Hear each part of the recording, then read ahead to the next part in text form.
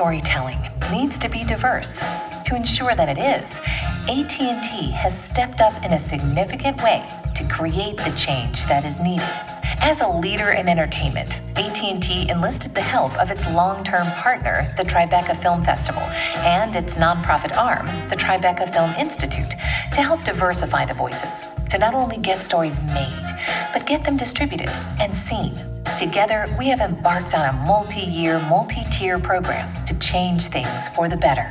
Introducing Untold Stories, an inclusive film program in collaboration with Tribeca that grants $1 million to an underrepresented filmmaker to produce their film.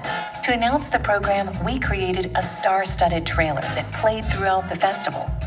On April 18th, 5 filmmakers pitched their movie to a jury, including Lee Daniels, Jeffrey Wright, Anthony Mackie, Frida Torres Blanco, Len Amato, Josh Deutsch, and AT&T Chief Brand Officer Fiona Carter. A wider audience was granted inside access to the pitch via live stream. Once concluded, the jury, after 3 hours of deliberation, handed a $1 million check to NYU Film School graduate Faraday Okoro to bring his dream to life, Nigerian Prince. In addition, AT&T funded 4 microgrants to the pitch participants and sponsored the 3-day Tribeca Film Institute Network event for underrepresented filmmakers. By festival close, Untold Stories generated 31 media hits and 104.5 million impressions, while social and paid media impressions surpassed 27 million. Okoro's film will premiere at the 2018 Tribeca Film Festival, have a theatrical release, and will stream on AT&T platforms, including DirecTV Now. This program, which includes full funding, mentoring and production support, and distribution with guaranteed scale, is unprecedented and life-changing. I want you to hit my boys. Untold story to tell, gonna bring them all to life. Please welcome at AT&T and Tribeca Film Festival, finding the $1 million film, AT&T Chief Brand Officer Fiona Carter. Welcome. Thanks so much for staying to the end of the day. I know it's been a long day and a hot day, but you know what? They say you should end on a high, so we're going to leave the best for last. Yeah. So, yeah. I'm so happy to be here with this amazing panel to talk about Untold Stories. I'm going to start by introducing them, and then we'll talk a little bit about what we did with Untold Stories. So, here on my left, yep, it's Faraday Okoro, our winner. Congratulations.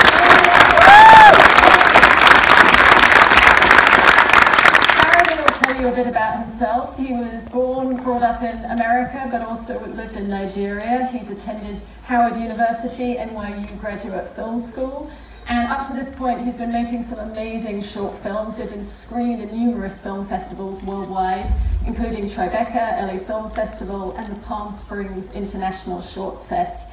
And he was included in Movie Maker magazine's 25 Screenwriters to Watch, so we picked a good one. Next to him we have Amy Hobby. Now she's an amazing producer and currently the executive director at Tribeca Film Institute.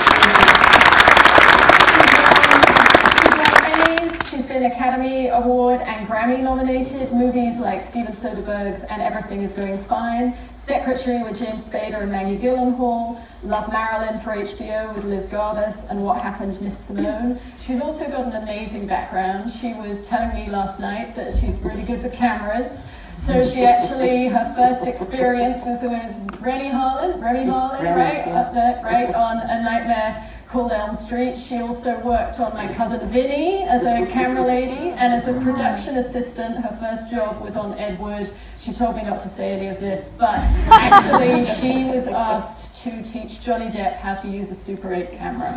So we've got more, sorry, I don't know bad body language, sorry. And finally, no introduction needed, he's probably one of the best actors of our generation. So thrilled to have him here. Jeffrey Wright.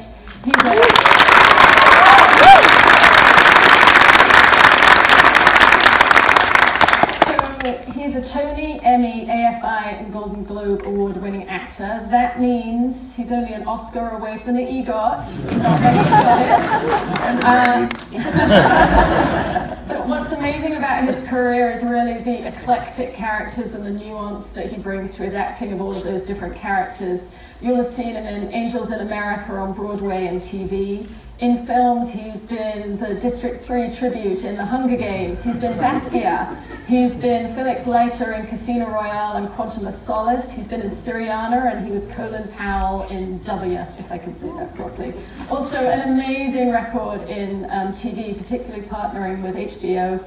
Boardwalk Empire, Angels in America, and I have been trying to get him to reveal season 2 secrets. He will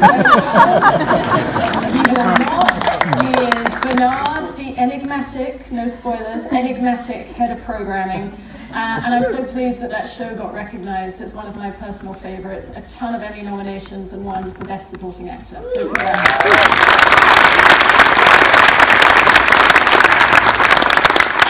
let me set the stage for you on how Untold Stories came about. I think there's no secret that there's a lack of diversity in filmmaking. Since 1927, 435 people have been nominated for Best Director at the Oscars. 423 have been white, only 4 have been women. And in casting, just over a third of speaking characters in films and TV shows are female, and less than a third of speaking characters tend to be of a non-white ethnicity. And you're probably thinking, so we know that this is an issue, it's kind of reached a cultural point in the last year or so, but what is AT&T doing playing in this space? Well, for us, it's really important. We've got over 140 million customers all across America, and we just truly believe that they deserve to see their lives, their values, their personalities, and their stories on all the screens and the devices that we influence. So we've been working a lot on our advertising, but we really wanted to work on the content and the entertainment that we're beginning to create. And really for us, the perfect partner was Tribeca Film Festival and the Tribeca Film Institute. We've been the sponsor for 4 years, since 2014, and this year we just really wanted to take the issue on in a meaningful way.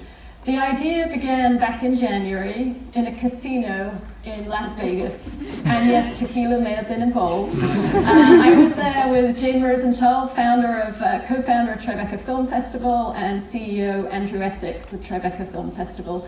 And we knew that we had to come up with a really meaningful idea for our sponsorship and partnership with Tribeca Film Festival. And we were talking about the diversity issue, and my point was, how do we make a real difference? How do we actually help diverse and underrepresented filmmakers get their films made and seen and distributed? And Jane, she's actually often a woman of few words, and she had very few words for me here. It was $1 million. And the idea came from that. Why 1 million? We wanted to not just be tokenism, but get a film made, produced. And being AT&T, we actually have the distribution platforms out there. We can run it on any device, so you can stream it, watch it, and binge it. And for us, that was how Untold Stories was born. It's not about window dressing, it's not about rhetoric, it's about commitment and action and real impact and making a difference in this area.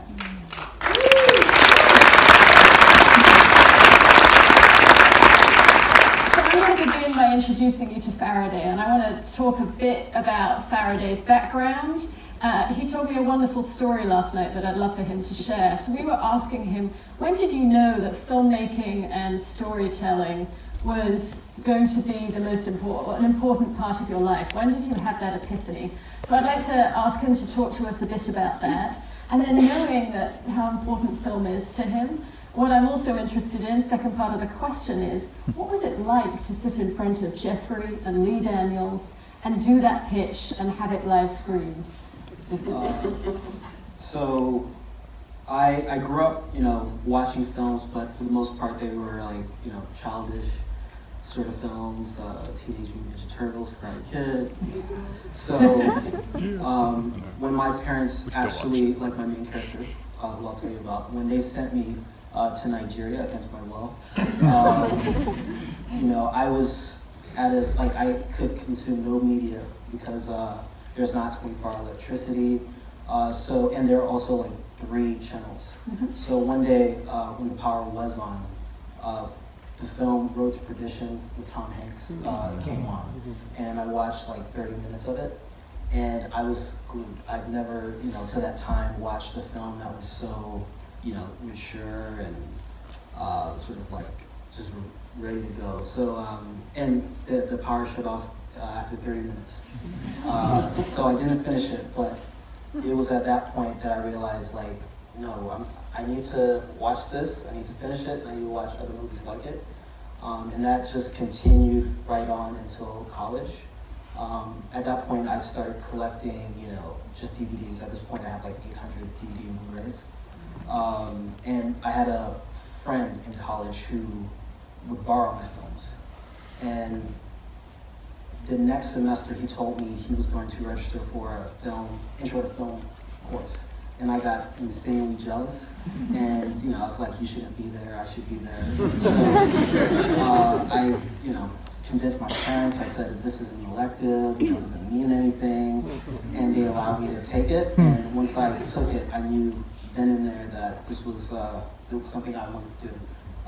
And I made up my mind up, and I said I was going to pursue filmmaking, I was going to go to NYU, I was going to make shorts, and I was going to make features. And so fast forward to the pitch, you had to stand in front of amazing filmmakers. Lee Daniels, Anthony Mackie, Jeffrey, Len Amato from HBO Films. We streamed it live. There were 40,000 people watching live. One of the biggest Facebook live streams up to that point.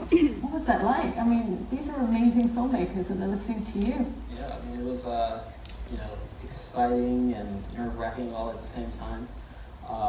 But I've had this film for so long. I conceived it when I was in college. And prior to pitching it, I've been writing the script for 3 years and developing it, so I was sort of ready for that moment. And I've been practicing for like 2 weeks. So yeah, we can tell. You brought it for sure. So it sounds like this film has been a part of your life for a long time. So why don't you tell the audience about it? I know it's called Nigerian Prince. I'm sure they'd love to know about it. Nigerian Prince is a coming-of-age heist thriller, which is set in Lagos, Nigeria. It follows two characters, Eze, a first-generation Nigerian-American teenager, and his cousin Pius, who's a Nigerian email scammer. After Eze's mother sends him to Nigeria against his will, he joins forces with Pius to scam unsuspecting individuals for a plane ticket back to America. We look forward to seeing it. So, Jeffrey, turning to you, I remember vividly another memory from that day. It was such a wonderful day, but you come off a red eye, and you and the rest of the jury had read all of the screenplays. That's what I found so extraordinary, the commitment from you all, and actually I've not been on a jury or a Greenlight committee before, but the debating of who should win went on, I think, way over time, like almost 3 hours. So tell me a bit about why you were a fan of this film and what intrigued you about the film.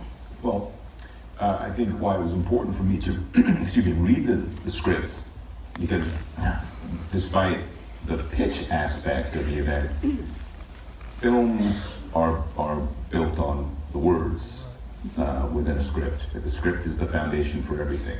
For me, particularly as an actor, it's what draws me to a project.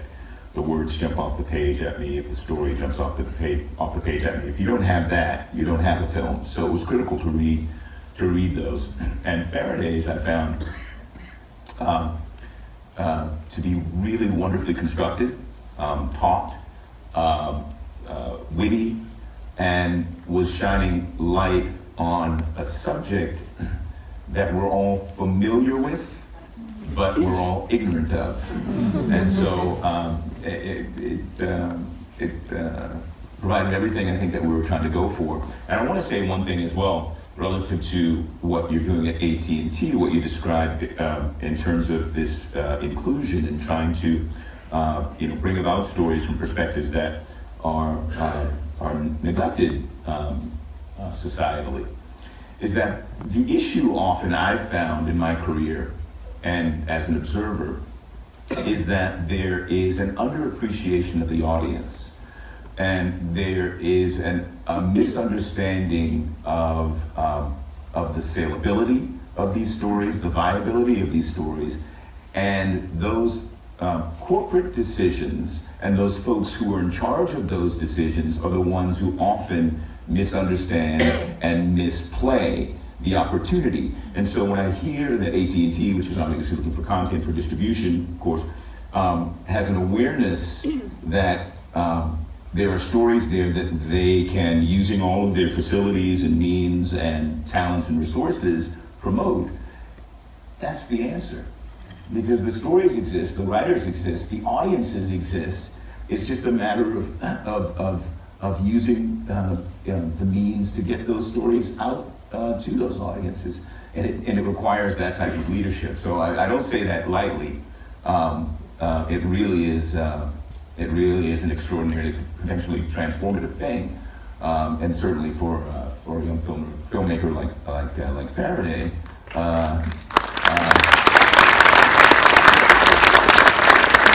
it's a fantastic opportunity and a new one.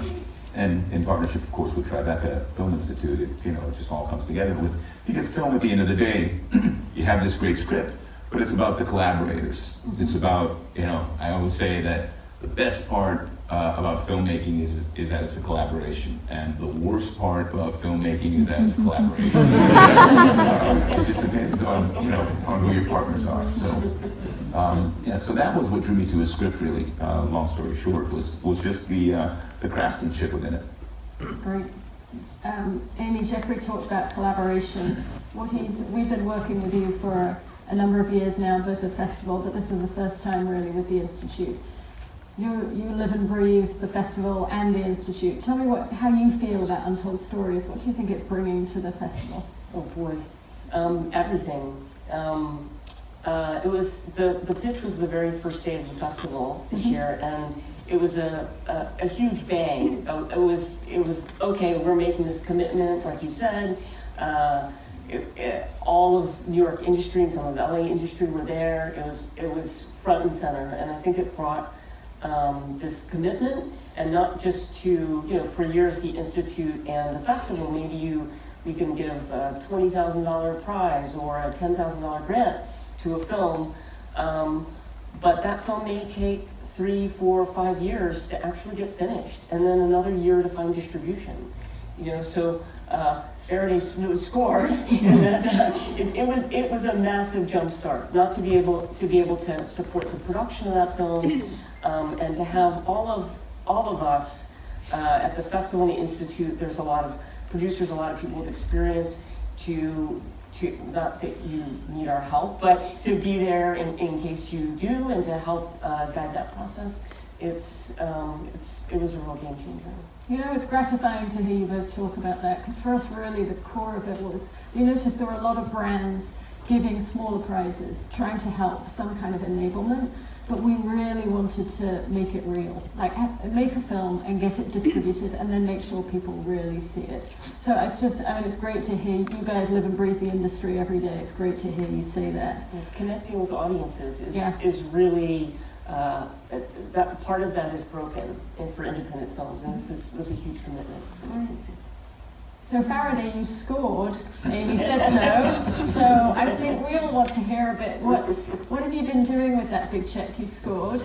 And it's so funny. I have this vivid memory as well of we had a huge check to give him, a bit like Vanna White at the whatever that big show is. And you had to carry it around the city, didn't you? There's some great pictures on his Facebook. But let's get serious now. What have you been doing? I know you're hoping to film in Nigeria. Obviously you've got a lot of work to do. Tell us, peek under the hood for us. Well, I'm in pre-production officially now. Congratulations.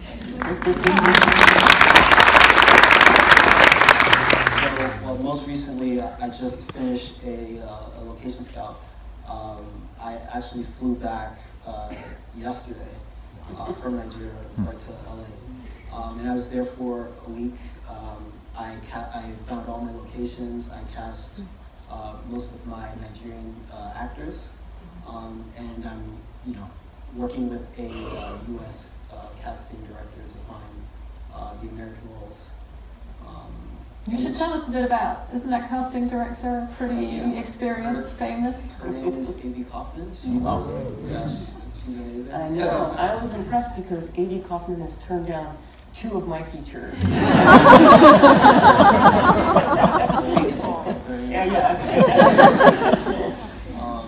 Yeah, and that, you know, after finding the locations, you know, rewriting the script based off what I found, and there's a lot of, as you know, like just contract to take care of and SAG and all sorts of stuff. So, you know, it's all that. Now, earlier you and Jeffrey were talking about Nigeria, because I think you both have, obviously both have connections in Nigeria. This is really to either of you. Can you help us understand what it's like to shoot there? Anthony Mackie too, on the day was saying, it's very different, right? It's like, can you bring to life what it might be like to shoot there? Yeah, I like to describe it as like apples and oranges. You know, they go about filmmaking in a different way. And, you know, oddly enough, it's a very productive way. They make more films than Hollywood. They're ranked second to India. And I've told my crew, you know, we're going to go about it, and we'll let Nigeria talk to us. We'll shoot the way they shoot there for the most part. What does that mean, shoot the way they shoot? So for instance, the traffic there can be a nightmare during rush hour. LA folks like to say traffic here is a nightmare, but it holds nothing to like Nigeria. So you can be stuck for like 2 hours, 4 hours. There are people who, you know, like when we left Nigeria, we left to the airport like 6 hours, 7 hours ahead of time, just in case. So in our case, we're not going to do a lot of company moves unless it's just taking the equipment and the actors walking down the block. You know, early, go to your location because, you know, traffic is fine and before like 6 and stuff. So you shoot what you got to do and then go back to the hotel. Very good. Very good. And also, for instance, like because of the traffic, the actors and the crew normally, you know, you just put everybody in a hotel because you just can't risk someone getting caught in trouble. Very good. Sounds incredible and a crazy challenge, and I know Amy's going to help you. I'd love to talk a bit about how you're going to help Faraday, but actually make it broader, shine a light on the Tribeca Film Institute, because you do some incredible work. So Yes. how have you been involved with Faraday, and what advice have you been giving him? So at the Institute, we support filmmakers from underserved communities year-round. This is our passion, this is what we do, and we're tracking those filmmakers constantly. I don't know how we came about your script. But anyway, we you know, we're meeting with these filmmakers constantly. We mentor filmmakers, and that can be everything from you know, reading the script, giving script notes, reading budgets. We're sort of there for what we're needed for. You know, you and your producer Oscar are really quite amazing, I have to say. So I mean, I learned about producing through making a lot of mistakes. So I hope that if I see a mistake coming your way, I can let you know about it, and you can do it anyway if you want. But maybe I can help out. So yeah, and Tribeca in general, Jane Rosenthal, who's head of the Tribeca Film Festival and co-chair of the Institute, and she's been a producer for many, many years, partner with Robert De Niro, and she has a lot of experience producing films too. So there's a lot of support. There's a safety net. Yeah. It's a good kind of collaboration, Yeah. Jeffrey was talking about. So Jeffrey, I've also noticed, I noticed on the day actually, all of the professionals on the panel, on the committee, were offering advice, and they felt quite invested. Like, you know, I think Lee Daniels, when you came up, said, "Make it great, I'll be watching." And Anthony Mackie was pitching for a role, right? Yeah, maybe a younger role than perhaps he should have been pitching for. But no, the commitment was extraordinary. And you know, behind the scenes here, I've heard you giving little pieces of advice and help Jeffrey. So you're an actor, you're connected in the industry. Do you have words of advice? Have you been helping Faraday? Talk to us about that. Faraday hasn't called me yet. A couple roles in there. No, I think, going back to the deliberation after the pitch, we took it very seriously. Yeah. Because it's it's not a not insignificant amount of money. Some might describe it as a small amount of money, a small loan, never mind. But it's not. It's a not insignificant amount of money, and it's obviously for Faraday, a potential life changer. So we took it very seriously, and I think yes, there's a desire, obviously, for him to succeed. So we were and are supportive. I would say one thing though, or a couple things maybe, just as a young director, and this is to anyone, is that film is storytelling. It's about communication, and likewise, directing is largely about communication, not only through the medium, but also on the set, in terms of communicating the vision to those collaborators that will be working with you toward realizing it, and communicating to your actors. It's about leadership at its core. And so that's not to be forgotten, that it's not just about this kind of nebulous idea of making a film. It's about leadership.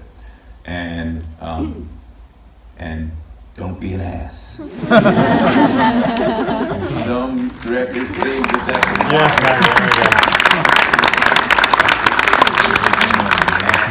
it's not at all. It's about building a fertile, challenging, creative, efficient environment, and leading the charge.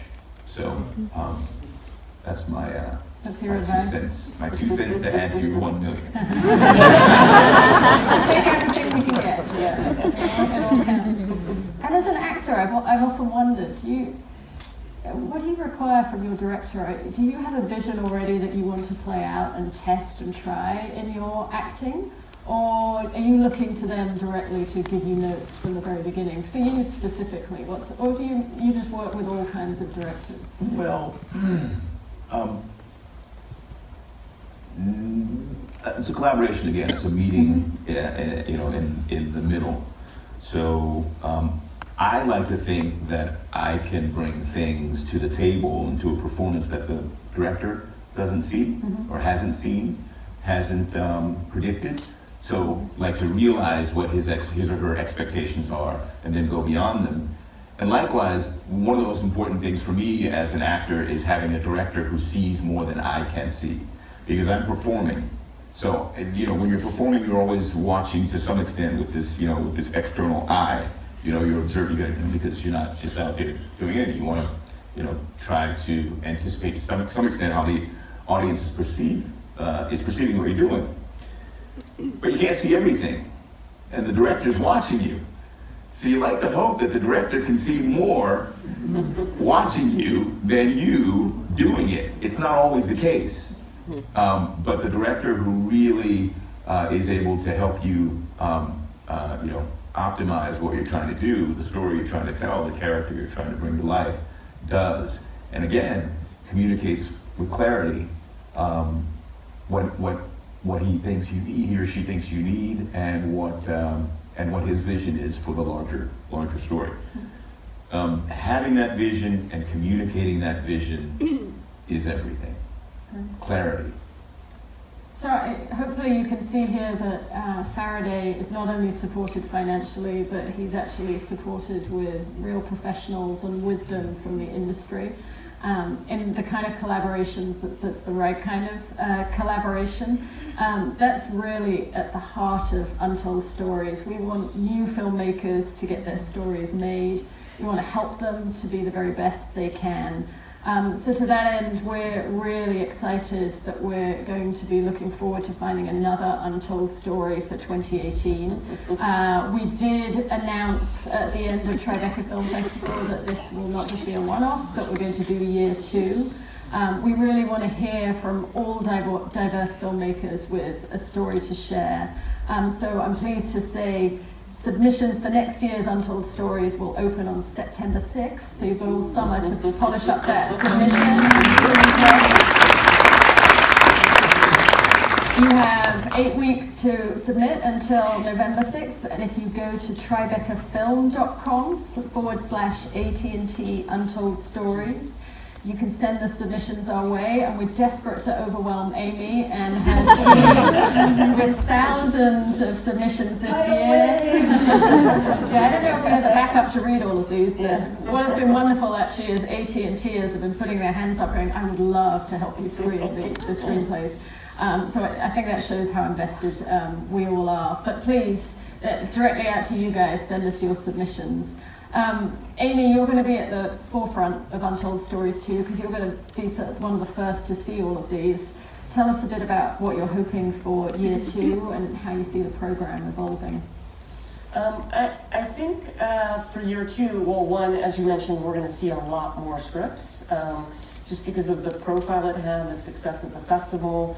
I also hope that we'll be able to support, I don't like to think of winners and losers so much. I mean, you were the winner. But the other 4 projects that also pitched, we're also providing support, and AT&T gave them development grants. And one of those projects, Forever Even Longer, is Lee Daniels came on board as an executive producer, and it's being developed into a television series. So the idea that we can support more and more of these stories each year is really exciting for me. The more of these stories we can get distributed and connect with audiences, I think the better for our society. Yeah, I personally have a great heart for female directors, so I was talking to... I was very lucky. I had a chance to meet Patty Jenkins at the AFI Lifetime Achievement Award. Which also the Lifetime Achievement Award was for Diane Keaton, who's such an extraordinary actress, and the love in the room for the female talent was really special. But so I have great heart and great hope that we'll find some amazing female directors out of this too. They really need to get a chance. I remember Jane telling me that they'll get the first chance, but it's really hard for them to get their second film. So that's an area we hope to focus on moving forward. Faraday, back to you. So, how would you advise any filmmaker who's thinking about participating in a program? It probably seems daunting to them, so you've been living it. What words of advice would you offer? Personally, I would recommend folks to submit when they're ready. I know, Tribeca receives all sorts of applications, some production ready, some not production ready. So to definitely submit when you're ready. And I think, for instance, when I was pitching, a lot of your questions I was able to answer because it's been in my mind for for years. I've heard every iteration of sort of these questions, so I was ready. Jeffrey, you were asking some difficult questions of all of the... you were. What's your advice for filmmakers thinking about submitting for this year? Well, again, first, the script is everything. It's until you get to the pitch. The script is the key. I think it's great advice to submit when you're ready, and these things can't be birthed until they're ready. I have to make a determination when that is, but that's great advice. I would say as well that one of the things that we talked about was the ways in which the scale of the script conformed to the funding that was available. There were certain films that were maybe a little ambitious just in terms of the logistics. That's a consideration to make. But that doesn't mean that you can't be creative in filming it. For example, I just did a film with a female director that was shot in a maximum security prison in Indiana for about $1 million-ish, largely with incarcerated men in the cast, my co-stars and colleagues. But we used this real environment to create the effect of a much larger budget film. But we were limited to really less than $1 million when we were filming. Now that's an extreme case, but if you can be creative in that way to stretch the value of that million within the story that you're telling, I think that's that would be pretty wise too. But yeah, just and again, a story that that should be seen but hasn't been seen. I don't think there's any way of anticipating where those stories will come from, but just don't be afraid and don't be reticent in thinking that your story is not saleable, or that your story is not viable, because that's another danger to this. And I've seen it happen with friends of mine, that we become discouraged, that our stories aren't valuable. And it's absolute nonsense. So don't give in to that temptation or to that trick.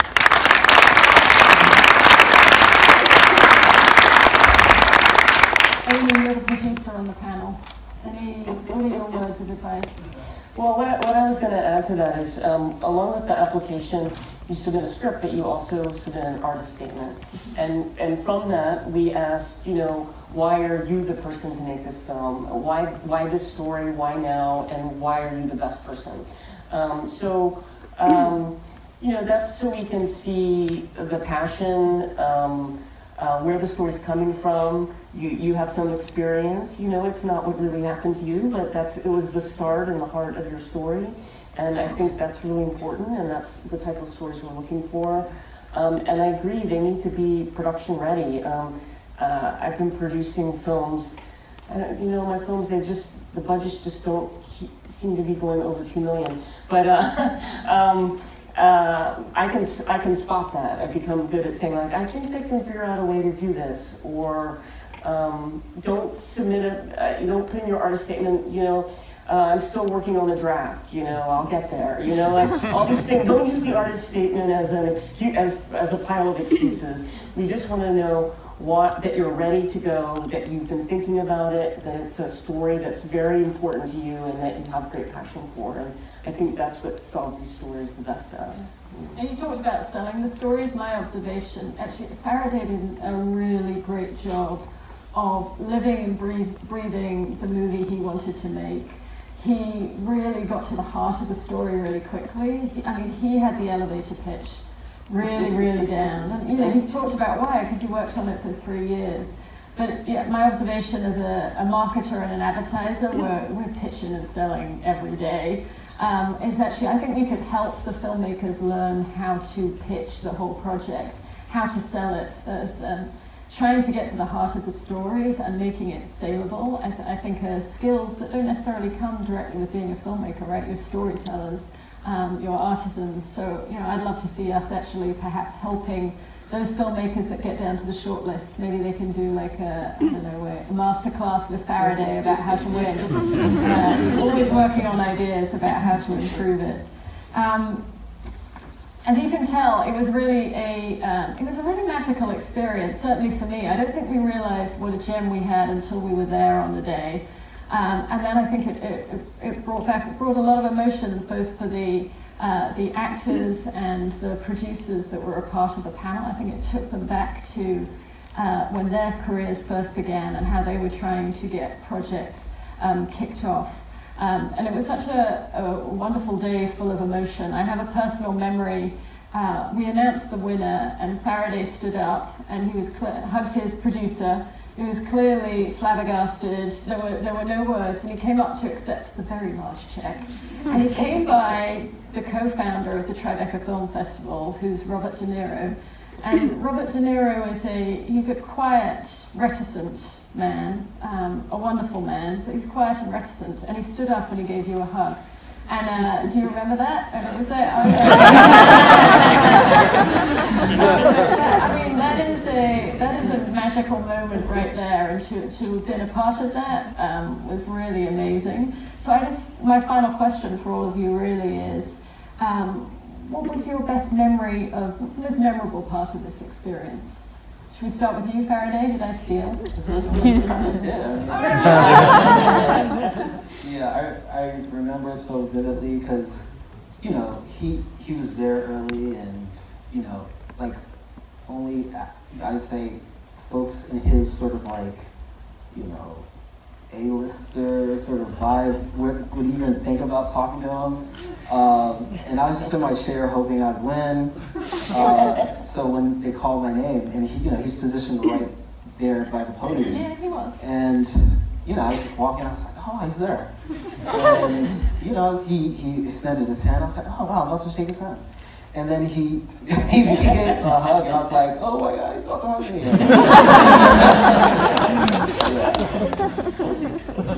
All right, I did steal your best memory. Amy. I don't have anything to top that. My favorite moment of the day was when there was a green room, which was a movie theater, and you guys were all back, all the teams were back there, like kind of rehearsing their pitches, getting ready, but also bonding with each other, right? And I thought, this is great. This is like a sense of community, and everyone was going through the same process together. And that was my favorite moment, just being in that room with all the teams together and seeing the collaboration and the good spirit. Yeah. Jeffrey? Most memorable moment. See, well, aside from trying to finish all those scripts on the red eye back from Calgary that morning, was probably, I guess, you know, the moment when we knew that Faraday had won this thing, but when it was announced, and the reaction of his partner, producing partner, you know, because again, it's not, you know, a token gesture. You know, they won this thing, and what it implied was, you know, work to do, you know, a journey to go on, you know. So the significance of that was really wonderful. That yes, we won this thing, great event, but now, you know, it means, you know, we push forward, and that was just fantastic to see, you know, the realization on their eyes and what it meant to them. Yeah, that's well said. I love the Tribeca Film Festival. They've been amazing partners, and they put on an amazing event. And you're all West Coasters, but come East Coast and experience it for yourself. This year they had a wonderful, I think it was the closing night. It was The Godfather 1 and The Godfather 2 with the entire cast together. Up at, I think it was at Radio City, and I remember, to underline Jeffrey's point, I remember saying to Faraday, you've got to come to that. That's like a film student's dream. And Faraday said, I can't come, I've got a film to make. So just to underline his work ethic, I think we're thrilled that he won. It's an incredible script. It really is a story that I don't feel that I've ever seen before. We can't wait to see the movie. We're premiering it at Tribeca Film Festival next year, so I hope you'll all come. And if you can't, you can watch it on your mobile phone, on DirecTV Now, on DirecTV, on AT&T. We will make sure that you can see it everywhere. But his story is not the end, it's going to continue. I'm so grateful to these panelists for taking the time on a Saturday. I'm grateful for the work they've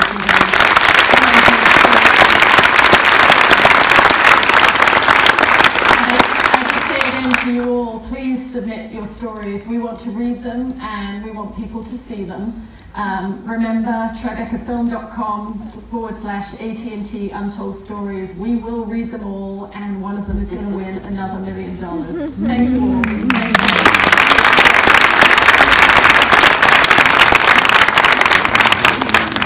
Ladies and gentlemen, we ask that you please rate this session using the Shape mobile app. Once again, we ask that you please rate this session.